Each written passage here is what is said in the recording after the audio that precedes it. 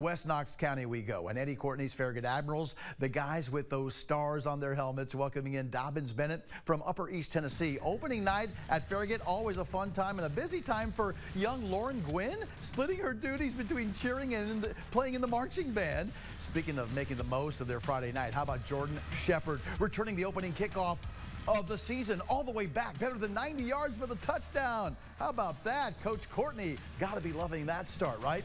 And Mr. Shepard wasn't through. First possession for DB, Indians driving, but the pass is picked off in the end zone by number 9. Quite a start to Jordan's senior season.